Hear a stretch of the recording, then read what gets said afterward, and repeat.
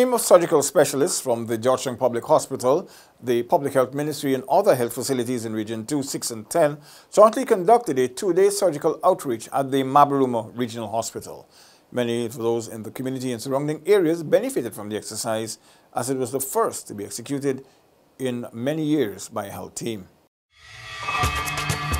Are you ready to embark on a truly epic adventure to an undiscovered corner of South America, where some of the most spectacular natural attractions are unveiled within a beautifully diverse landscape? From the wetlands and savannas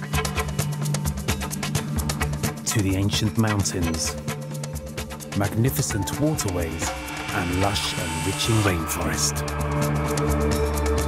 would provide a vast playground for some of the most exotic and breathtaking creatures on the planet, including many of the world's giant species. This untouched land of mystery and wonder serves up an exclusive experience for travelers. So are you ready for a new, awe-inspiring adventure? Welcome back to nature. Welcome to Guyana.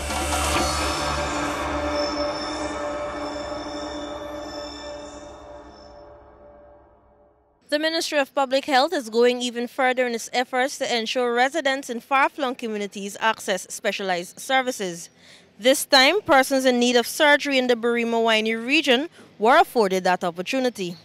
These operations took place at the Mabaruma Regional Hospital, where 27 cases were operated on over the two-day period.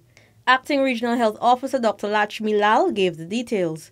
We are indeed very happy to have this surgical outreach. We've had it in the planning, and today finally we can say that we're able to execute.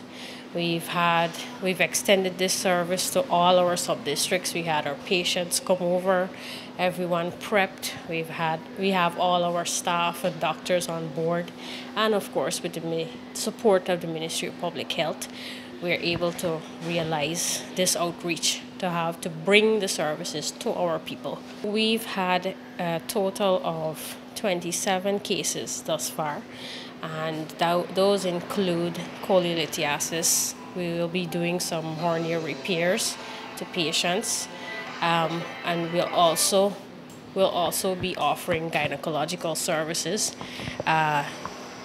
C-sections, elective C-sections, BTLs done for patients, and biopsies. Apart from that, we're also offering ophthalmology services, VIA, VCT testing, and ultrasound. Patients were transported from all the sub-regions to access the free service in Mabaruma. Their travel and other expenses were covered by the region's health department. Many were eager to undergo their procedures. Several said that the outreach saved them the expense of having to travel elsewhere to get their surgeries done.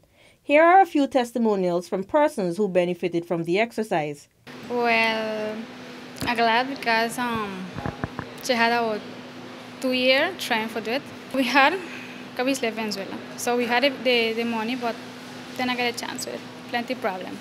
At one time, one of the testicle one side is more big, right? And I never take it serious. But it's about, let me say, half of this year now, he began to calm down. He said, well, me got to take a surgery, and he had me in a clinic, and I was very happy about it. It's something very good with the surgery. The doctor from there is so kind, and he the patient them go, then get sick, then go in there, and they bring them out from so far. So, but it's something very good because, checking for your health before you're there, ailing all the time there and get more sick, and sometimes some people die without checking medical. At least it's something good. This is not the first time because she's civil doctor before. They check me and I show them and I tell them everything that affect me from work, that is pain me. When this thing pain, they're telling you liver you pain you. Terrible pain. This is a joke I'm telling you. I got it, this is a third time before. And the right side I do it 2 times. One time go back and walk and straight bus back inside. Then had to go back and do it in more and see pressure. My niece paid $3,000. Family had the money. Now this one here try to get it done. One mother, Lindy Austin, whose son was born with hydrocele, said she was happy that her 2-year-old Mitchell Domingo has benefited from the free surgery and would not have been able to go through life with what she described as a challenge. Austin was also relieved that the surgery was done in Mabaruma, saving herself and Mitchell the hassle of having to travel to Georgetown to have the operation done. 8 obstetrics and gynecology cases, including 2 successful tubal ligations, 1 cesarean section, and 2 cervical biopsies were done. Some of these services, along with the others, are not new to the region, since they are performed regularly in the hospital's main operating theatre, which is well equipped to conduct surgeries at any given time. Dr. Serge Paul Singh, resident doctor in obstetrics and gynecology at the Georgetown Hospital, who was part of the operating team, spoke of the scope of the surgeries that had been undertaken. So we have a few uterine fibroids, around 2 to 3. We have a cervical cancer. We have some BTL, that's tubal ligation. And we have some other patients. We have a CS that we're evaluating also to perform, and termination pregnancy. Usually after surgery, we review them the next day. Usually they will need like 2 days observation in the ward. Once they're okay, once we think that they meet all the post-operative requirements, we usually discharge them. And these patients will be followed up by the doctors here and in the regional, in the other outlying areas. While these surgical procedures were taking place, Minister of Public Health Walter Lawrence paid a visit to the hospital where some of the patients were in recovery while others were awaiting their turn to have their surgery done. The minister was pleased to hear of good reports made by beneficiaries as they commended the initiative. So many of the patients have said to me that they're so grateful that they were given this opportunity, because many of them have their families at their bedside. I know they're very happy to be doing it in their own environment, let me say that. But this is something that we will be doing across our hinterland regions, ensuring that we can take all of the services to our people. And in that way, we will be beginning that process of ensuring that we achieve our objective of universal health care. The minister expressed her satisfaction with the success of the outreach executed and noted that it is as a result of a collaborative effort to ensure that cases requiring special attention in this particular region are attended to in the shortest possible time. 1 week ago, we went across this region, myself and team, including the representative of PAHO WHO, and we were able to capture some of those persons who are in need of surgery. Today we have that team in Mabaruma from the Georgetown Public Hospital, led by the Director of Professional Services, Dr. Foster Jeffrey, along with the doctors here at Mabaruma Hospital. The persons who are going to be treated come from across the region.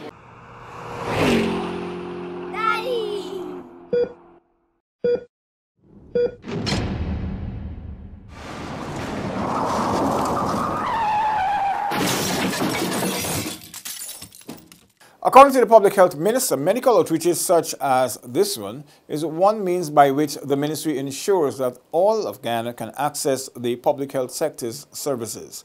Minister Lawrence also noted that having these surgeries performed in various regional hospitals provides necessary exposure for the doctors and the nurses working there.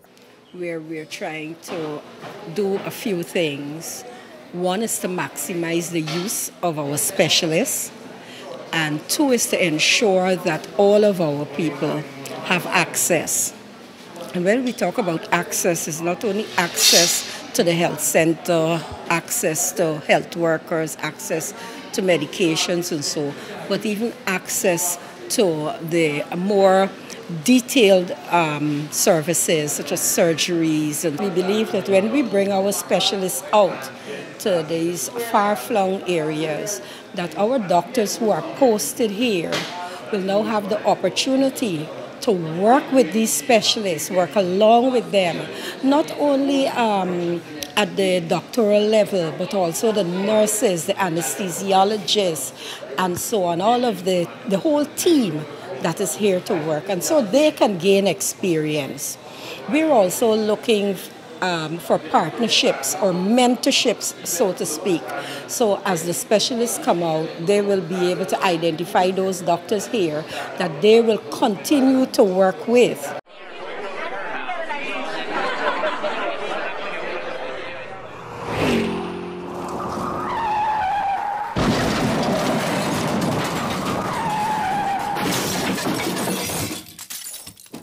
The Ministry of Public Health has taken note of the high costs incurred to transport a patient or patients for surgery to Georgetown. Therefore, another crucial long-term objective of these outreaches is to save the Ministry of Public Health much-needed funds that would normally be expended on emergency evacuation, which most often requires the chartering of an aircraft. Instead, the saved funds can be put towards improving the healthcare service delivery in far-flung communities, for example, the training of doctors stationed at these regional health facilities. This in turn will reduce the financial burden for patients and their families, as they will no longer have to travel long distances to receive treatment. Speaking specifically to the surgical needs in Region 1, Director of Regional and Clinical Health Services at the Ministry, Dr. K. Sheko, noted that plans were ensued between the Health Ministry and the Regional Health Department to capture those in need of the surgery. What we did is to have a list, because Region 1, like any other region, they have different sub-districts. All the hinterland regions, they have sub-districts. And Region 1 has 4 sub-districts. So we just we ask our doctors here to enlist patients that need surgeries, because we don't want them to travel to Georgetown or for us to be doing medvacs all the time, and it's incurring a high cost at the Ministry of Public Health. Since the year has begun, the ministry has intensified its health outreach efforts to various remote communities, responding to the needs within these areas. This is in keeping with the mandate of the ministry's Regional Health Service Department. Our mandate at Regional Health Services is to ensure that health care is appropriate and adequate across all 10 regions. But listening to our scope, you will understand that it's not easy. It can be challenging at times. That is why the Ministry of Public Health would have deliberated and said, okay, in order for us to meet our goals, well, then we have to do outreaches, especially in those areas that are remote. Other hinterland regions have been targeted for surgical and specialized outreaches. To date, communities in Region 6, 8, and 9 have benefited from these exercises. Further, there are plans to visit areas in need of these services, while some new areas where medical outreaches were never conducted can expect to benefit soon. You've been watching InfoHub Extended, where we highlighted a recent medical outreach conducted in the Region 1 community of Mabaruma. Thanks for watching. Do join us again. Goodbye. Are you ready to embark on a truly epic adventure to an undiscovered corner of South America, where some of the most spectacular natural attractions are unveiled within a beautifully diverse landscape? From the wetlands and savannas to the ancient mountains, magnificent waterways and lush enriching rainforest would provide a vast playground for some of the most exotic and breathtaking creatures on the planet, including many of the world's giant species.